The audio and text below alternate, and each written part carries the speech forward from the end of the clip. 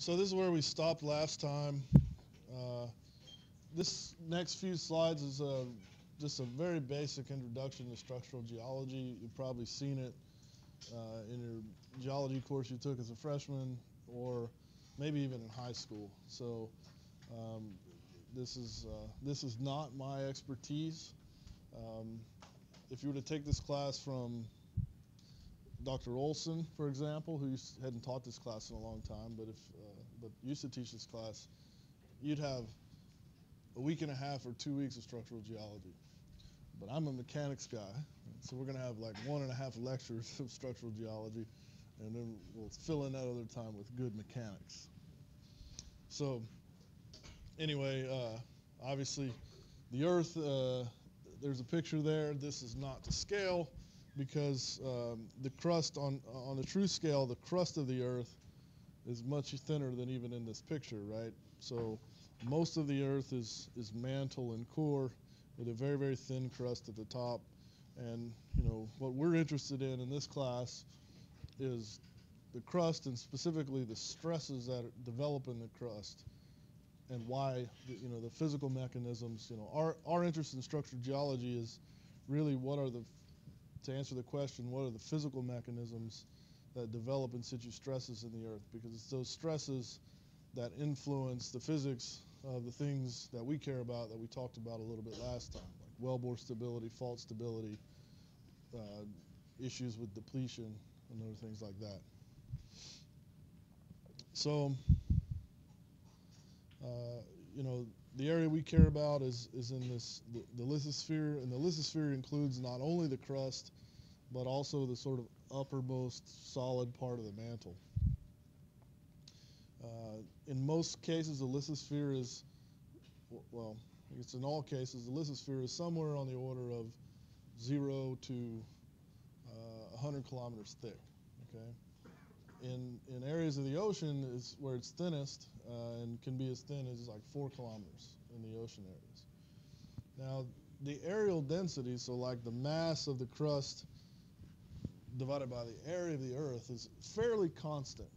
It's basically constant over the whole Earth, and that sort of makes sense, right? Because if you had an area density that was 10 orders of magnitude higher in one area, well, that area would be so heavy just due to the force of gravity, that it would just fault and sort of fall into the middle of the Earth. Right? And that doesn't happen. So the areal density of the crust is for the most part constant, but again, in the oceans, it's much thinner. Okay, now why is that? Why is if the areal density is constant, but the thickness is much thinner in the ocean, why? How could that happen?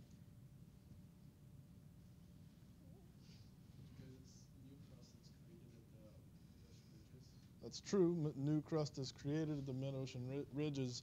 And what is that new crust made of? Where does it come from? The mantle, okay. So it comes up and then it cools off. It's magma that comes up to the surface and then it cools off. And it forms what type of rock? Basalt. Basaltic rock.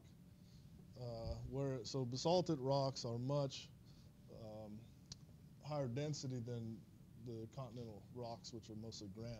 Right? So that's the exact reason, right? So the overall, the areal density is the same, but the local densities due to the basaltic rocks in the ocean allow it to be much thinner and still have the same sort of areal density. Some deviations in density, obviously, it can't be 100% homogeneous. The areal density is perfectly the same everywhere, right? That can't be true. So, you just know that from visual observation of the Earth, right? But so in areas where there are density fluctuations, that itself can lead to stress for very much the same reason I described. You have a higher density material and gravity acts on that. That creates a force or a body force on the Earth, and that body force itself can lead to stress. And we'll see how that occurs in more detail. Oops.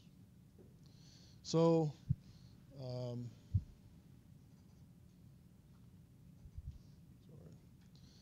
just looking at the slides earlier, I didn't reset everything. So anyway, this idea of continental drift, this is where the primary source of stresses in the Earth is due to tectonic motion.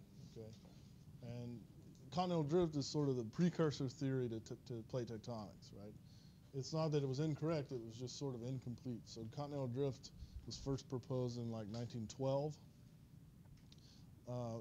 It wasn't actually widely believed until, or widely accepted until the 50s, right? So this is not that long ago. It's, we probably kind of take this for granted now, but like, my grandparents' generation grew up and went to school, and this was not a well accepted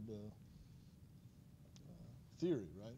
So the idea of continental drift is that, at some time in the past, 250 million years ago, then all the continents were one, and then over time they drifted apart. Now, the incomplete part of the story was we didn't really know why. We didn't know why they drifted apart. It's not that people necessarily believe that they floated on the ocean.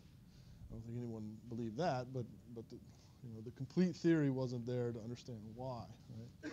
And so, as time moved away, the plates began to move away from each other. And, this is a Jurassic period, is the time of the dinosaurs, like 150 million years ago. So it turns out that there's fossil records that support this theory as well. So in regions where the continents used to touch, you'll have similar fossil records. So as we move forward in time, 60 million years ago, so this was around the time the dinosaurs went extinct, all the way to present day, right? And so, the complete part of the story, to complete the story of continental drift, or to transfer it into this modern sort of plate tectonics theory, it happened in the 50s or 60s, and anybody know why?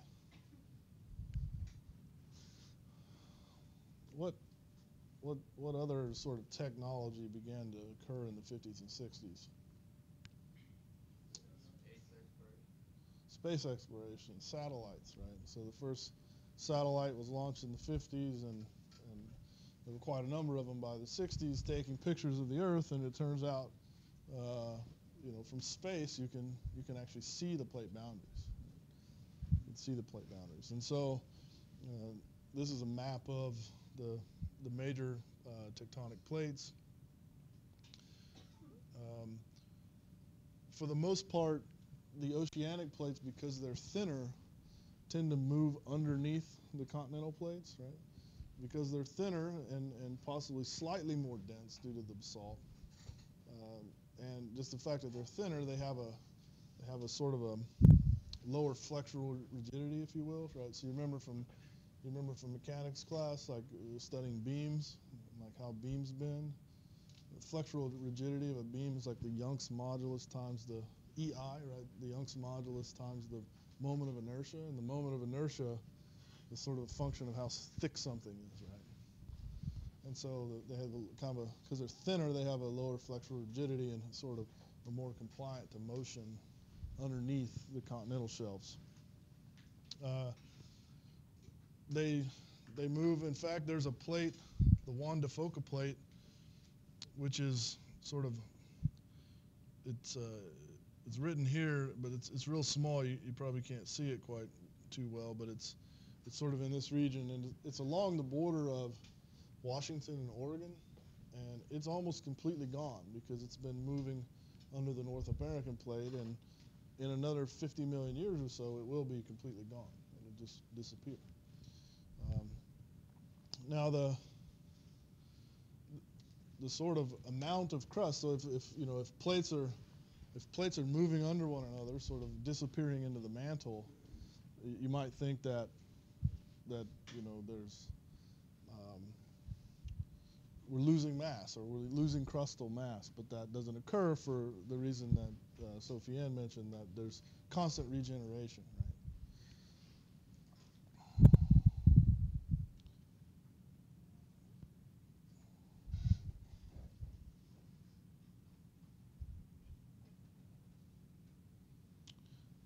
So there's constant regeneration from these sort of oceanic volcanic activity, the mid-ocean ridges, and these give us a way to classify the different types of plate boundaries, right? So in those oceanic ridges, this is where the mantle is coming to the surface, right? Regenerating new crust, comes to the surface, it's cooled by the ocean water, becomes solid material, and that pushes the material away, right? Therefore, we call that a divergent plate boundary. Right? The edges of the plate are diverging from one another, pushed in by the new mantle, right? Pushed away by the new mantle. Right? And of course, then if they're pushing away from one another, that material has to go somewhere. And where does it go? It goes, it pushes the oceanic plates underneath the continental plates, and this is what are called convergent plate boundaries. So divergent in the ocean, right? Divergent in the ocean, convergent where those oceanic plate boundaries are moving underneath. And of course, the structural geology term for this is called subduction. Right? So you'd say that the oceanic plate is subducting underneath the continental plates, right? And so wherever there's a convergent plate boundary, of course, there's lots of friction. Right? So you're pushing